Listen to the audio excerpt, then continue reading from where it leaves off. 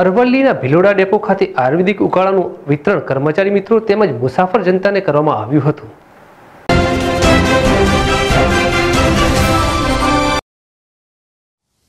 વિશ્વના દેશોમાં ફાટી નીકળેલા કોરોના વાયરસ ભારતમાં ન ફેલાય તે માટે ગુજરાતભરના મોટા ઔદ્યોગિક એકમો ખાતે સ્વચ્છતા રાખી આ રોગને ડામવા માટેના ઝુંબેશ ચાલી રહી છે। ત્યારે અરવલ્લીના ભિલોડા ડેપો ખાતે આયુર્વેદિક ઉકાળાનું વિતરણ કર્મચારી મિત્રોને તેમજ મુસાફર જનતાને કરવામાં આવ્યું હતું। સાથે સાથે ભિલોડા ડેપોમાં રૂટ ઉપર આવતી બસોમાં ડેપો દ્વારા વોશિંગ સાફ સફાઈ કરવા કામદારોને જાગૃત કરાયા હતા। શરીફ મંસૂરી, ZSTV ભિલોડા।